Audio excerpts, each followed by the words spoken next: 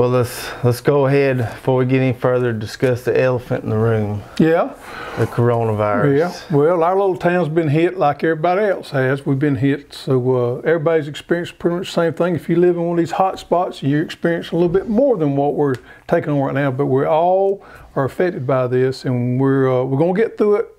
We may have to make some changes. And as I tell people, when this is over with, life's going to be a little different. So just go ahead and prepare yourself for that. But we're going to make it through. It has been a stressful time on everybody, including us, everybody out there. And I'm not one to complain. I don't want to complain. We're doing the best we can. However, let me explain to you a couple of things. Our customer service and our reaction time on placing orders to get them out is not what I exactly want it to be. We are doing the very best we can. But us, along with a lot of other companies, have experienced overwhelming orders in the last few weeks, especially in the last 2 weeks. For some reason, other people feel like they want to be guarded more now than they did before. Some of our competitors have shut down their websites or either have placed some things on their website saying they'll be 7 to 10 days out on getting orders out. We've always prided ourselves on getting orders out the same day if you place it before 3 o'clock. That has not been the case in the last week. We've done pretty good, but we have failed on a couple of those days, and we are working 7 days a week, and we're doing the best we can. However, our customer service, our reaction to Facebook posts, and our reaction to emails is probably not up to par with what you have experienced from us in the past. I just want to let everybody know we are doing the very best we can, but expect some things to be a little different with the situation we're in. Our customer service is not going to be up to the point where it should be, and we're aware of that. Let me just say this right here. We are doing the very best we can, and that's what we're going to continue to do. I can't guarantee what tomorrow brings. I can only tell you what today brings. We may not be here tomorrow, but we are here today, and we're going to work through today, and good Lord willing, we're going to be here tomorrow. So that's kind of where we're at. Yes, we've got 3 confirmed cases in our county as of this morning. Albany, which is a lot of people have heard about on the news because it's kind of a hot spot. It's only about 30 minutes from my house. There's hundreds of cases there, I think, at this point. Regarding the orders and the customer service, yeah, seems like a lot of people are wanting to garden and grow a bigger garden.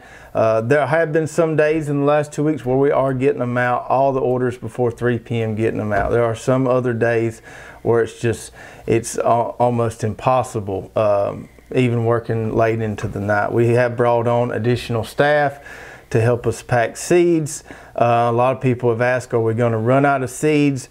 At this point, it doesn't look like so. Most of our big seed suppliers are still up and running.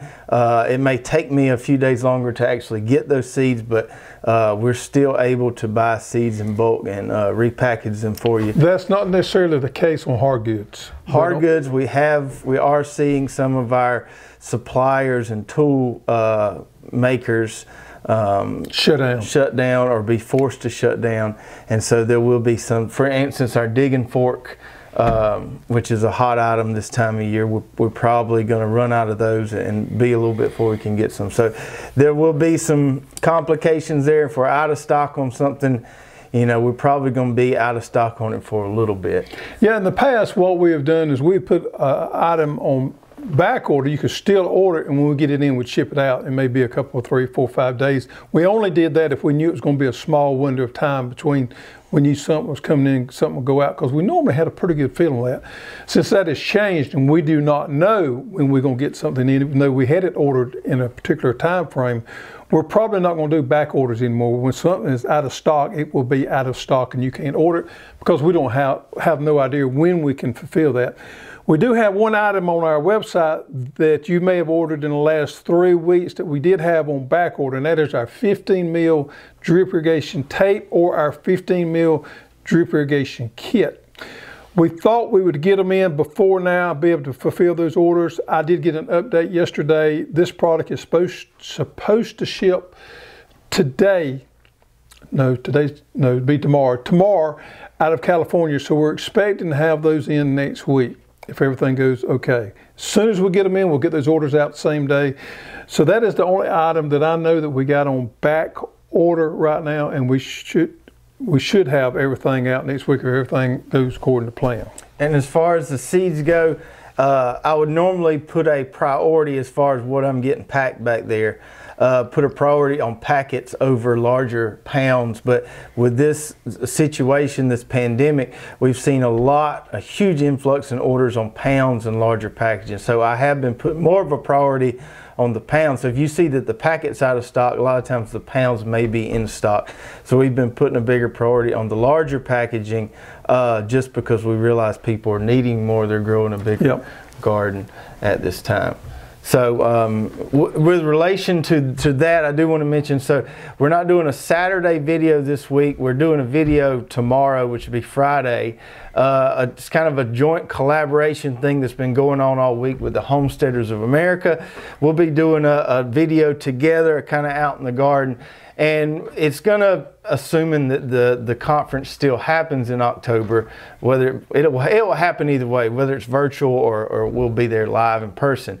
But we're gonna do a talk then about good storage crops for homesteaders, and our video on Friday is gonna kind of be a little bit of a teaser for that. We're gonna talk about some of the vegetable crops that we think are important to grow during times like these. Speaking of times like these, let me tell you something. It's been stressful around here, and everybody's been stressful. I get that. You know, come 5 o'clock, 5:30, when we normally, 5 o'clock's quitting time right here, I normally get out of the office about 5:30. So what I've been catching myself doing, I've done this for a long time, but I've really appreciated it more in the last week. I go get my dog's name's Tank, and we go to the garden, and me and Tank stay in that garden till dark. I don't carry my phone with me. I leave my phone in the office. But that is a good time for me to be able to kind of draw down a little bit, decompress, enjoy myself, and get a perspective on things. And I just wanted to mention that. So the gardening for me has been a huge stress reliever during this time right here, and it probably has for other people too. Yeah, one more thing, we have told this to people who have been calling. If you do live nearby, a lot of people like to stop by here and see us. We are discouraging any visitors at this time. We have pretty affordable, if not free, if you order over $99, affordable shipping rates on the site. Even if you live right down the road from us, we would rather you order online and let us ship it to you. We're trying to keep this situation as contained as possible. We're not worried about them shutting us down because we fall under the agricultural umbrella, but if we were to get infected here, we could have some problems. Well, you know, if anybody's ever come by here, they know how well we like to carry them on tour and spend some time when I do. That's one of the things I really enjoy, is spending time with people and talking to them and finding out more about what they're doing and how we can help them and that kind of thing. However, these are times where we just cannot afford that. And one reason is we feel it's really important to protect our employees. So we don't want to carry people back there and make them feel uneasy. We want them to feel like we're doing as much as we can, because we are. So if you understand where we're coming from here, it's not us trying to be rude or thinking we're maybe whatever. It's an issue that we're just trying to do for precautionary reasons for our employees, for our business, for our families, and for yours too. So just help us follow on that. We'd be glad to help you any way we can. We are just asked you not to come into the office or warehouse. And folks that have been following us for a while know this, but we've been plugging away at this thing for about 10 years now. And we haven't had many breaks along. We haven't never had any big news stories written by us or anything. So we've kind of been grinding, and now things have really picked up, especially since we started carrying seeds. And we are super appreciative of everybody that's chosen to use us as their seed source or trying us as their seed source for the first time. And right now, during a crisis like this is our time to shine, and this is when we want to be here for you. And as long as we can keep doing that, we want to be doing that, and we appreciate everyone's support out there more than you'll ever know. Absolutely. Speaking of, one more thing about the virus, on a lighter note. So I was talking to my buddy Jason at Cog Hill, and I was saying, you know, I wonder, with all this happening, some of the prepper YouTube channels might be coming back out of the woodworks a little bit. I haven't noticed anything yet, but you know, back in 2010, even 11 and 12, there was quite a few prepper channels on the YouTube radar. But once the economy started kicking butt, they kind of fell off a little bit, and I was wondering if some of that might get kind of stirred back up. It will be interesting to see. Yeah, I think it will. And I've said this earlier, and I think it's a really, if you think about what life's going to be different after this is over with. Yeah. We're going to think different. We're going to shop different. We're going to react different.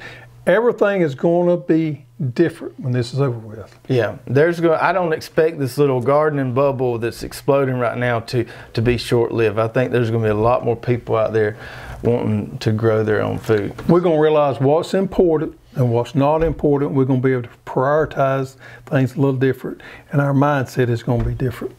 That's right. Another lighter note, so we got some new stickers in, and we're throwing these in the orders. We're throwing them in the mix with all the other ones we showed you several shows ago. So everybody wanted some of the wheel hoes, and I'll let you hold one of these. So we've got one with the single wheel hoe, one with the double, and one with the high arch. So if you place an order, there's about a 1 in, I forget how many stickers we have now, 1 in 8 chance you get one of these, and you can collect them all as you place your orders over the year or whatever.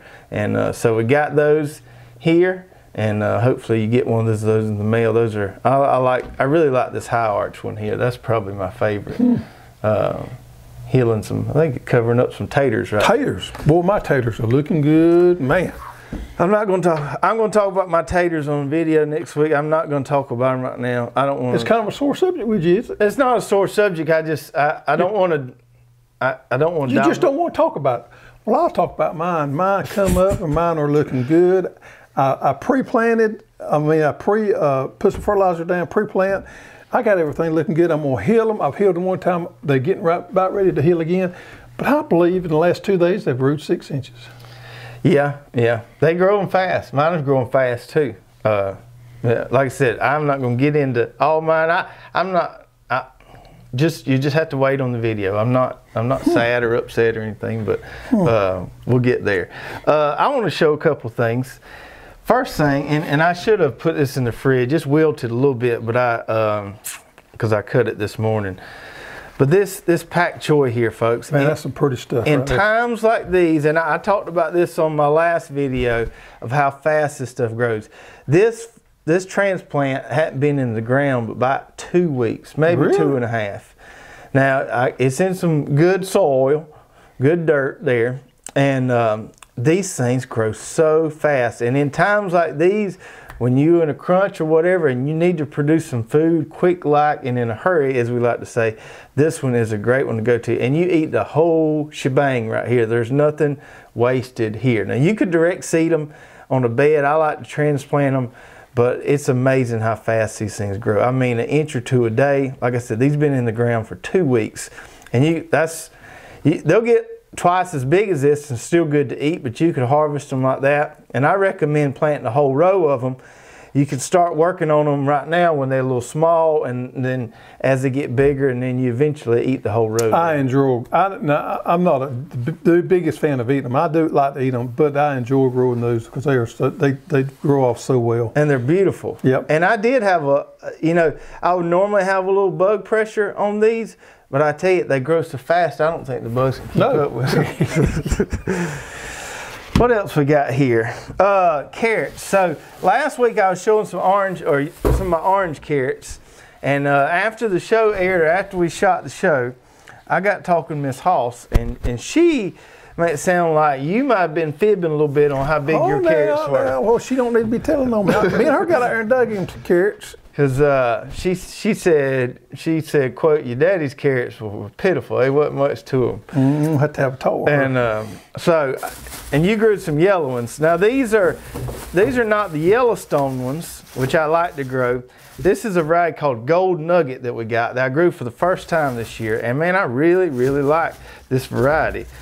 It's got a tinge of green on the top on all. It does. They get a little bit of sun on them. They get I like that. But you can cut that off and no big deal. But these look more like your Bugs Bunny carrots right here. They got nice broad shoulders on them, got a sharp taper, and these did really well for me. I didn't know how well they were going to do because I tried to dig some a little early, but I left them in the ground a few weeks more, and I really, really like this variety. Now it's not the Yellowstone is more of an imperator, so it gets a little longer.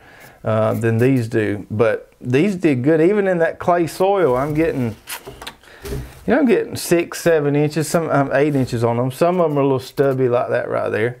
But ain't nothing wrong with that carrot right there.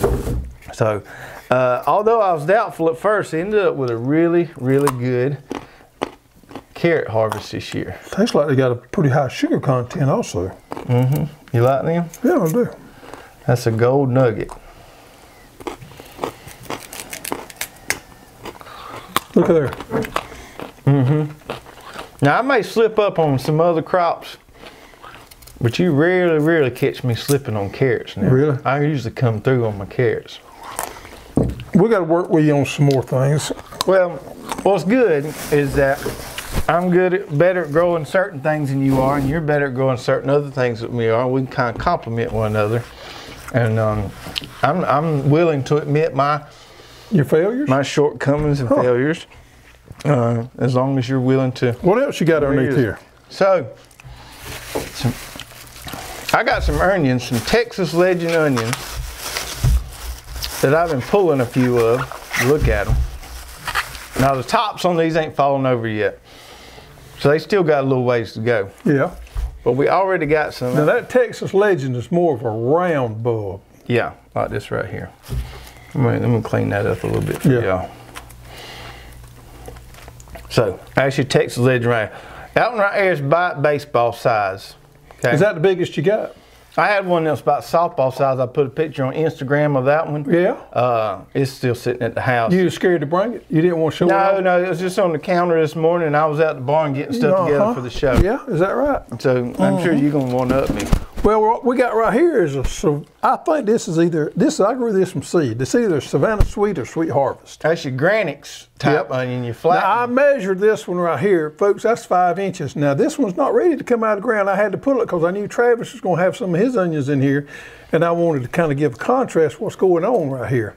Because he didn't bring his big onion, but I brought one of mine. Because seeing is believing. Yep. So what I got here is a 5-inch onion, and this thing is still gonna grow some more. This tops is not fell over. These onions are not ready to harvest yet, but you know it ain't gonna be long. Our onion harvest is gonna be a little sooner this year than it normally is. Struck off hot on us. Struck off hot on us, and we had a good winter growing climate on. Now I had some blight jump on mine, but I knew I shouldn't overreact, and I knew I'd be all right. And I grew out of this blight, and I'm gonna be good. That's a fine onion. Man, that's a fine onion right there, ain't it? That's a fine. And this ain't the biggest one out there. Yeah, I believe you. I believe you. That's a good one. That's a good one. Yeah. That's a nice good flat onion. See how flat it is?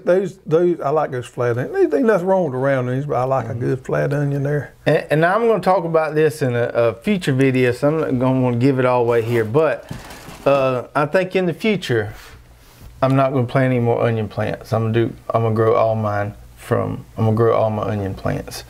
And I'll show you some evidence of this on video. And nothing against my buddies at Dixondale. They got great plants. But from what I have seen, the ones I grew out in them 338s and put in the ground have been a little more resilient and have kicked off a little more. Did I mention that I grew this one from seed? Yep. I didn't know if I mentioned it or not, but I did. You did. Yep. I grew an onion bed of plants, and then it makes sense because there's not that stress time from when they're out of the ground. It makes sense, and we've grown plenty of good onion crops from those plants we get. But now that we have the means to do them, and I can do that in them 338s, I think I'm gonna grow all my onion plants from now on. And that Texas Legend, that's my favorite. It's not the sweetest onion out there, but it stores the best of any of the sweet onions we have found. All right. We forgot to tell everybody who we were. Oh, we did. We done got way too deep in the show. Anyway, welcome everybody to the Row by Row Garden Show. I'm Travis. And I'm Greg. And we're excited to have you with us tonight. We got a good show planned. We're about to talk about sweet corn here in a minute because it's getting that time if it ain't already that time. It is that time. I'm really ashamed of myself. I ain't got mine planted. I'm going to try to, I got a lot on me. I'm going to try to get it done this week. I got my dirt is ready. Mine too. And I'm going to try to plant it in the next few days. I did get my hickory king planted. Did get your hickory king planted, field corn planted. Now I did on my last video. I asked everybody out there which variety I should plant between the. We got 4 triple sweets, and we'll talk about those in a minute. You grew the Honey Select last year. And I asked everybody, should I grow the Avalon, the Providence, or the Primus? And it was a real close run between the Avalon and the Providence. It looks like the Avalon won out. So I'm be growing that white triple sweet. Would you like to help the viewers decide between which the Primus or the Providence you want to grow? Yeah, that'd be fine. I don't have a problem with either one. Okay, so y'all comment below, and you can decide which other triple sweet he's going to grow, either the Primus or the Providence. Both of those are bicolors, and so I'm going to grow the white one, and we'll see how they compare. Yep. Okay, let's get into some sweet corn talk here. And believe it or not, folks, see, I recycled these cards. I used this card on the show. It's still a little dirty, but seemed like a year or so ago. This is episode, believe it or not, it's episode 95 of the Road by Road show. Getting close to 100. Woo. Okay, so talking about sweet corn, there's a heap of sweet corn varieties out there, and a lot of people got the favorite one that they've grown for years, and a lot of people like me like to experiment and try new ones. And we're going to talk about kind of the 3 basic categories, and then we're going to talk about the triple sweets, and then we'll get into some growing tips, just some kind of do's and don'ts as far as sweet corn goes. So first of all, let's talk about the 3 major types. Okay, and these are defined by the gene type that they have. Okay, so you've got your standard, which has the SU gene. These are going to be, and I'll let you show them. The old-time favorite Silver Queen. Silver Queen, which is a white one we have. That everybody has grown Silver Queen at least once, I feel. I would say Silver Queen is the most popular of the standard varieties of the sweet corn, in my humble opinion.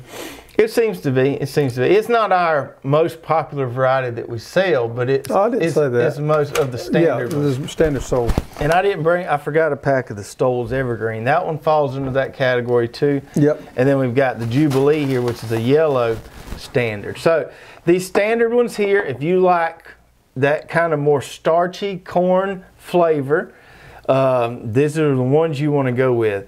These are going to be less finicky. As you get sweeter, your storage ability goes up, okay? But the germination soil temperature is also going to go up. So these standard ones will germinate in cooler soil better than these super sweets will. Okay, so these standard ones here, when you harvest these, you better be ready to do something with them pretty quick. In about 3 days in the fridge, they're going to get starchy on you. So you got to kind of be on the ball with these as far as you're going to cream them, you're going to put them on the cob, freeze them, what you going to do with them? On the Silver Queen, we've always, when we pulled it, we did something with it. We never did put it in the refrigerator and wait 3 days. So yeah, but if you market farmer selling it, I get that. I'm just thinking about the way we've always done it. When we got ready to put it up, we went out there and we pulled it, we shut it, we cut it off right then. Yeah, and that's why a lot of the market farmers and stuff don't grow these because of the storage time. But if you like that old-timey corn flavor, those are the ones to go with. And those are you can plant those earlier because they don't require as warm a soil as some of these other. I'm going to go a step further with this. Okay. These don't require as much tending to, or a little easier to grow than the sugared enhanced and the triple sweets. I would agree. They are a little bit more drought resistant. They a little more forgiving. Especially the Stoles Evergreen. If you ain't got good irrigation, that's a good one to go with. They're a little more forgiving on the fertilizer requirements. They will make in a less than ideal environment where some of these super sweets and triple sweets and sugar enhanced will not. I agree. Okay, so those are our standards. Let's move on to our sugary. Now, I think this SE really stands for sugary extender. I always say sugary enhanced, so if I use those terms interchangeably, just forgive me. So we got the SE gene, which stands for sugary extender or sugary enhanced, and this category is where you find a majority of your popular varieties out there, and we've got a heap of them. So these are gonna store better than your standard ones. These are gonna store in the fridge. Sometimes I can get 6-7 days out of them. They're gonna need a little warmer soil temp to germinate than the SUs, and they're gonna be a little sweeter, okay? So we've got several of these. We've got the Silver King, which is the SE version of Silver Queen, which is a white one. We've got several yellow ones, Bodacious, which is a really popular one. Incredible sweet corn. Also Peaches and Cream. Peaches and Cream has been a popular variety for a few years now. A lot of people like that one. Of course, with the name Peaches and Cream, it just sounds good. Yeah. Ambrosia. This Ambrosia, that's probably our most popular variety of sweet corn out there. It's done really well. Done good for us. We grew that in the fall one year. What's the other one you got? Argent. So Argent's one we just added this year. This is another white SE variety. Yeah, pretty popular. Of these ones right here, the ones with the shortest days of maturity is going to be your Ambrosia and your Incredible right there. See what that is? Yeah, and Bodacious also. Yep. Yeah. So these three right here is going to be days of maturity around 75 days. Yeah, I've grown both the Ambrosia and the Incredible. So if you're in one of those cool climates or you have a short growing season, you may want to look at some of these. Okay, so those are our SE, our sugary enhanced or sugary extenders. And real quick before we go any further, talk about corn color.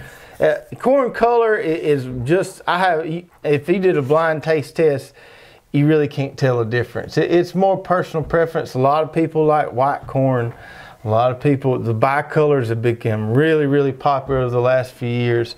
If you're gonna, like the guy that's always at the fair selling the roasted ears of corn, I like a good yellow ear corn for that purpose. So it just depends on what you like. Yeah.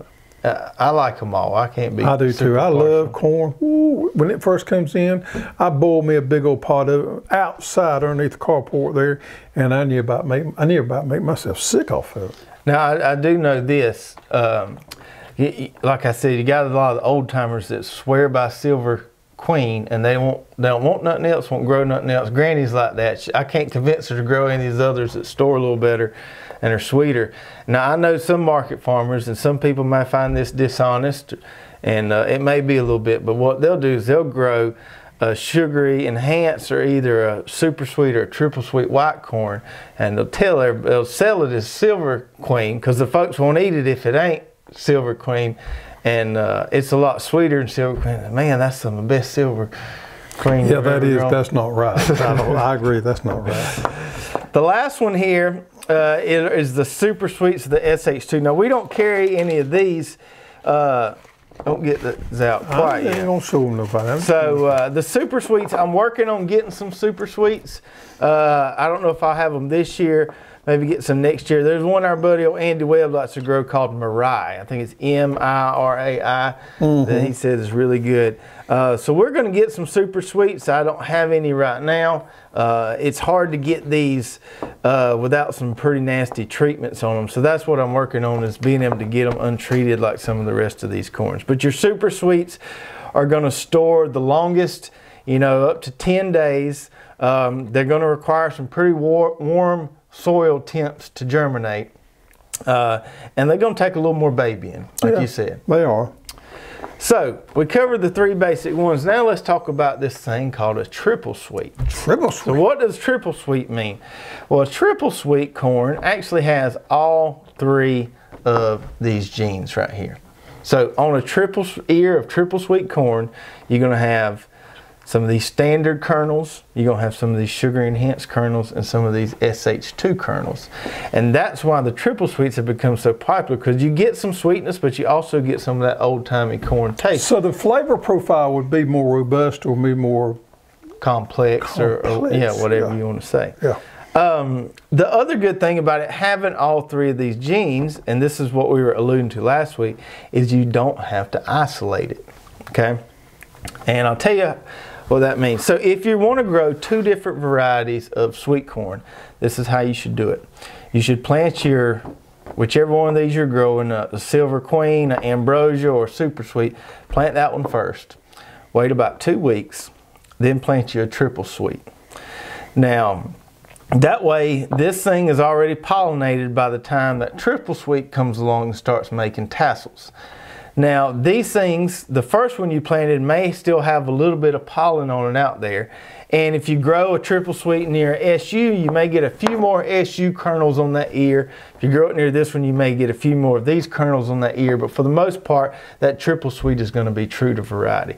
So that's what we mean when we say it doesn't have to be isolated, because it already has all three of your main genes there. And that's what makes the triple sweets nice. So you can grow your silver queen if you like that and swear by it, but you can also wait a couple weeks and experiment and try you a triple sweet, see if you like it or not. Yep, and I'm going to tell you what, these people that did not grow up growing their own food or are used to buying their corn in the grocery store, they're going to favor these triple sweets over those silver queens. Because they used to having sweeter corn. They used to having sweeter corn. Let's talk about the 4 varieties we got here. The first one there, we got this white one here called Avalon, that's the one Trav will be growing. That Honey Select. Is what I grew last year. It turned out to be a real good one. Everybody liked it except for me. And that's the one, if y'all saw that video, he couldn't stand it, so he ate a whole bowl of it on the show. Then we've got the 2 bicolors. We've got the Providence and we've got the Primus. That Primus has been our best seller so far. That thing has been hot. I think I might be out of the 1 pounds on that right now, but I'm getting more in. That's been a really popular variety. So we got 4 of those. I don't know why I'm still holding that sign. 4 of those triple sweet varieties in there.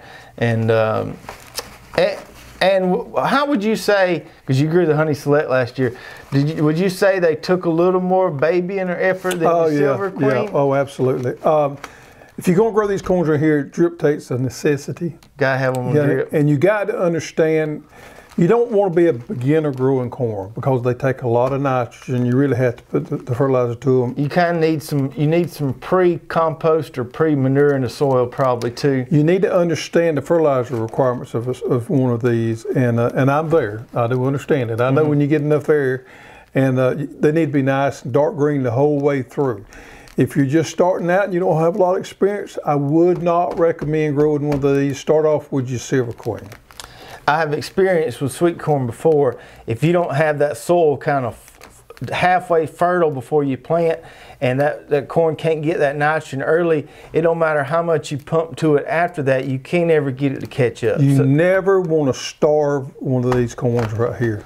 And it's important, if you got you some good compost or even some manure to till that in before you plant, it's going to make a world of difference on that corn. Because you want it to, as soon as it's this tall, you want it to be green as a gourd. You know that Hickory King I planted the other day, that's a very forgiving corn. Yeah, it is. Drought tolerant. I mean, fertilizer's not picky about that. It's easy to grow. But man, these right here, the payoff is big.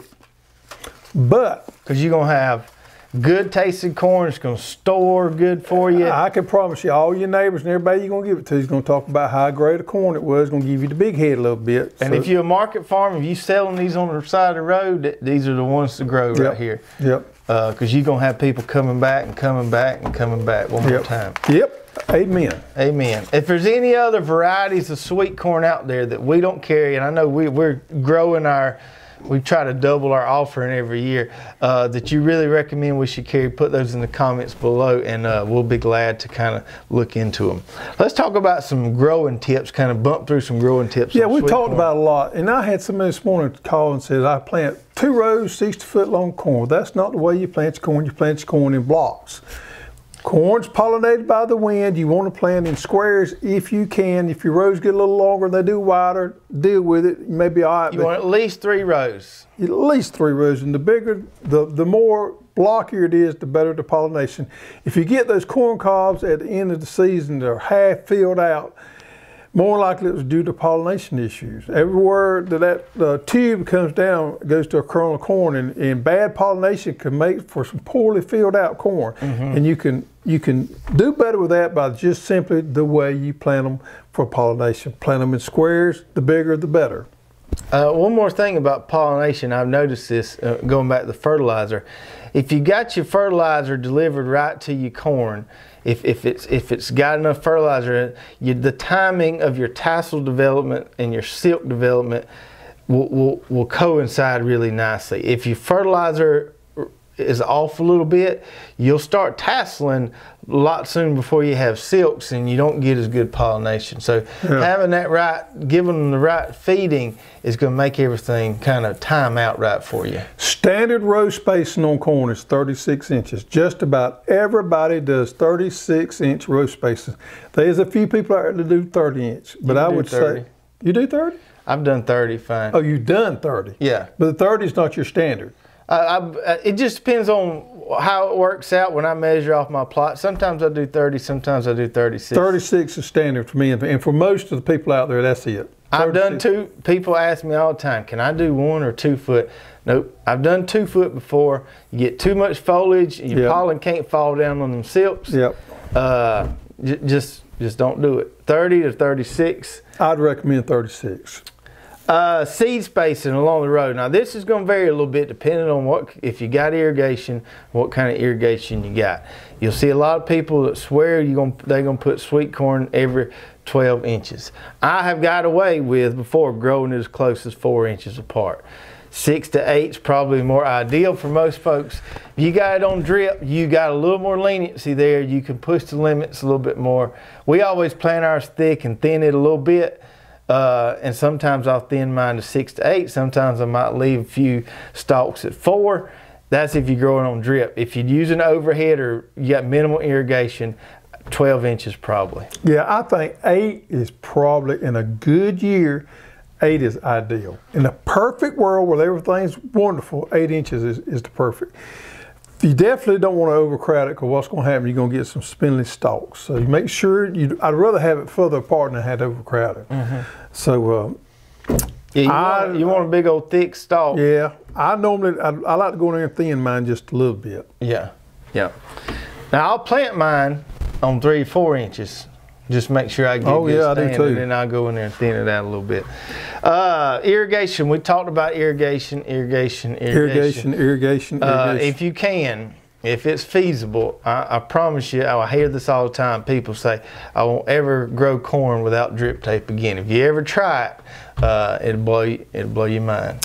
So if you're in a situation where you can't use drip tape, you want to use one of these field corns, one of these open pollinated heirloom varieties, or the Silver Queen. If you're in that situation where you absolutely can't, pick you one that's going to be more drought resistant. That way, if you do have adequate rainfall, you still have a good year. If it turns off a little dry, then you've hedged your bets just a little bit. So yeah, the problem you have, it's not when it's small, but when that corn gets on at 5 or 6 foot tall, it's hard. Even if you got a good overhead sprinkler, it's hard to get a lot of that water is going to hit them leaves and evaporate before it can get down that soil. I'll tell you the way I used to do it. And this is aggravating, but I used to have me a 55-gallon barrel. So when that corn got up and got ready to toss them, that's when it's really important that your corn gets the water it needs, is when it's tasseling. I would take that 55-gallon barrel, move it out in the middle of my corn patch, and I'd go out and set my sprinkler on top of it, because I got a sprinkler I'm going to fall off this stool. I got a sprinkler that's it's probably 5 foot tall on a stand. I would take that and put it on top of that barrel. Get way up there. Way up where 2 o'clock in the morning, I'd know it's time for me to move my sprinkler. So I'd get up, put me a little bit of clothes on, I'd come up there and get in that wet cornfield, move that barrel, and move my sprinkler and turn it back on, because I had to water at least 6 or 7 hours to do any good there. That's for the birds, ain't it? It's the way we used to have to do it. We didn't know no better. That's the way the way I do it is I walk out there to my garden about 9:30 or 10 o'clock, and I go over there and I turn that spigot on and flip the switch for that hose, and then I come out there in the morning and I turn it off.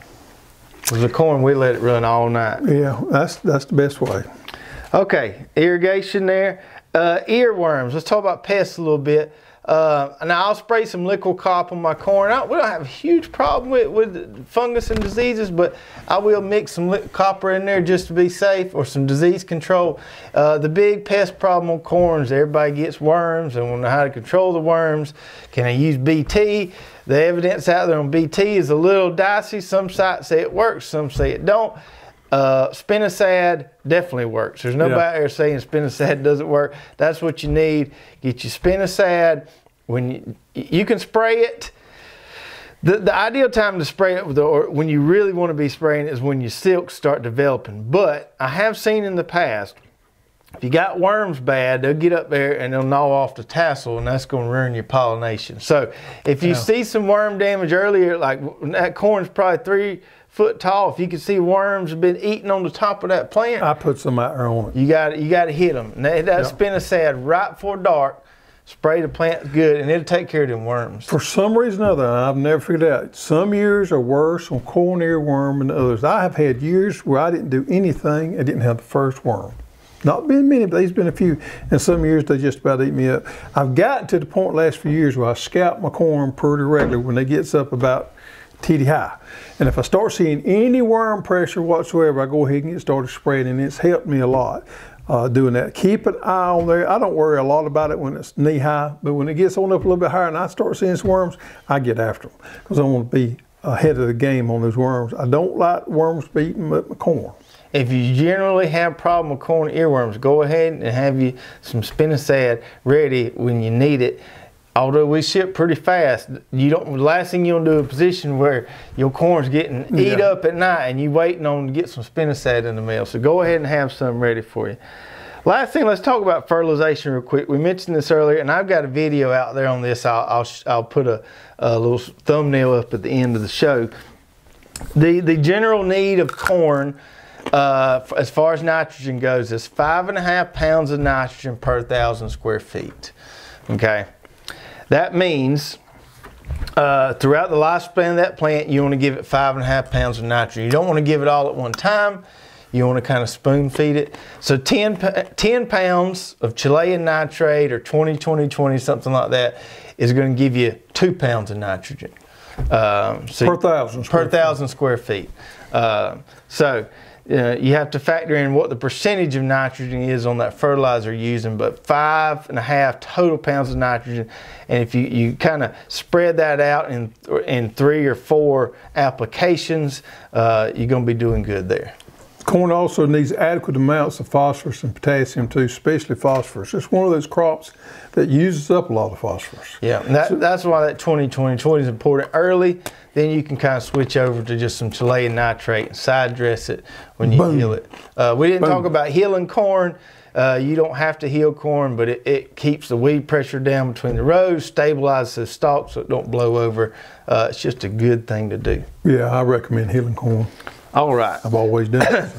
Any other questions about corn, put those in the comments below, and we'll be glad to try to get to them on next week's show. We've got some questions from last week's show, and if we answer your question on the show, send us an email to cussserve@hosstools.com, and we'll send you a nice little prize. All right, first one is from Edward Dennison. Edward says, what are you looking at to tell when to plant our tomatoes? Low temp, soil temp. I've got a tray of tomatoes ready to go, and I'm scared it's too early in zone 8A.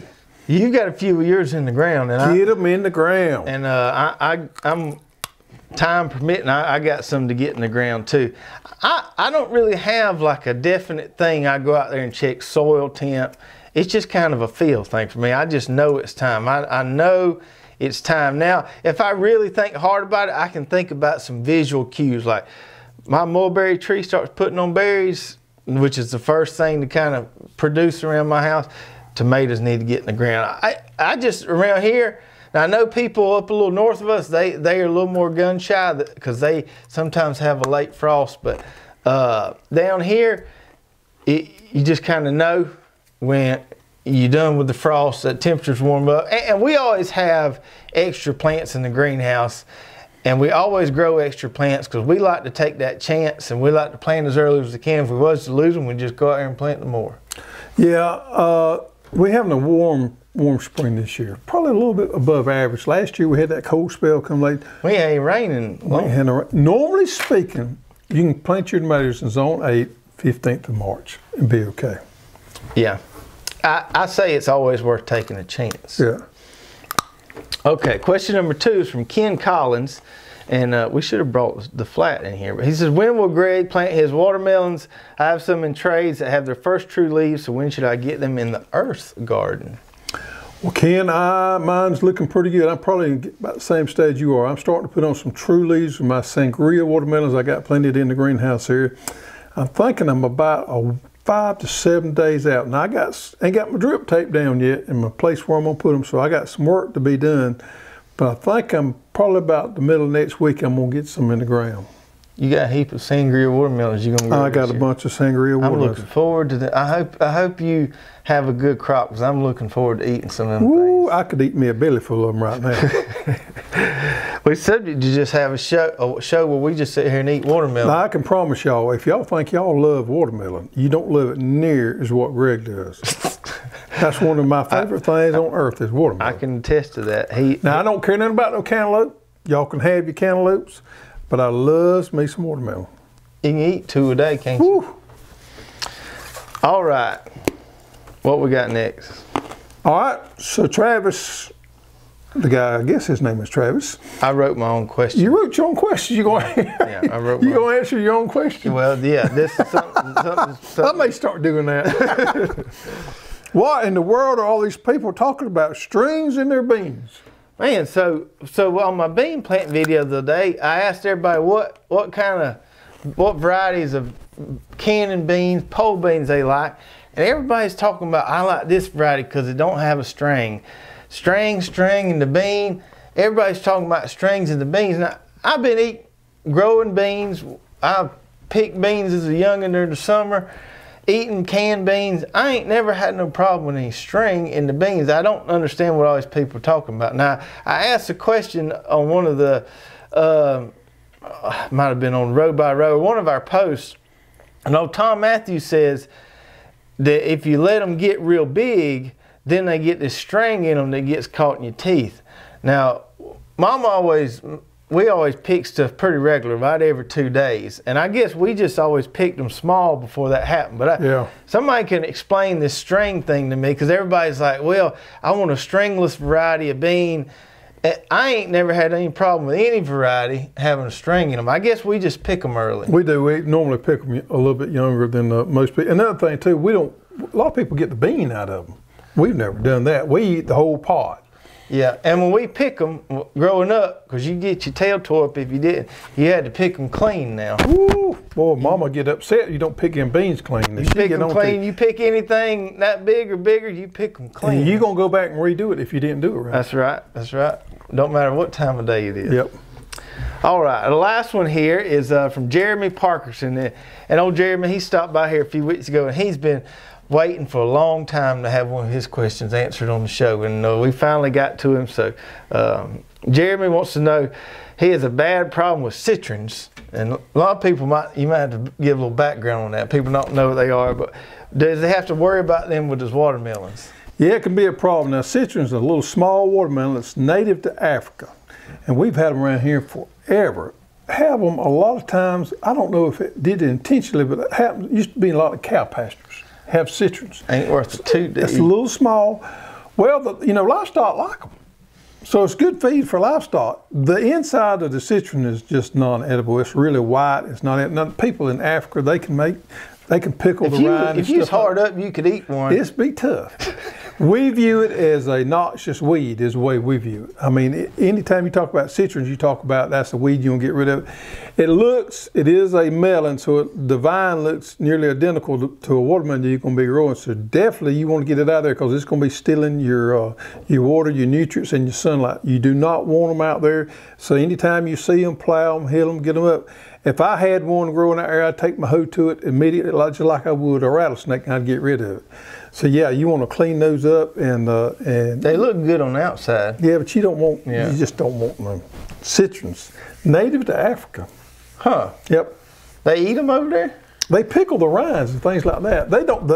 It's not a melon like what we think of watermelon, where you eat the inside. They will actually make products out of the rind and stuff like that. Huh? How about that? Huh?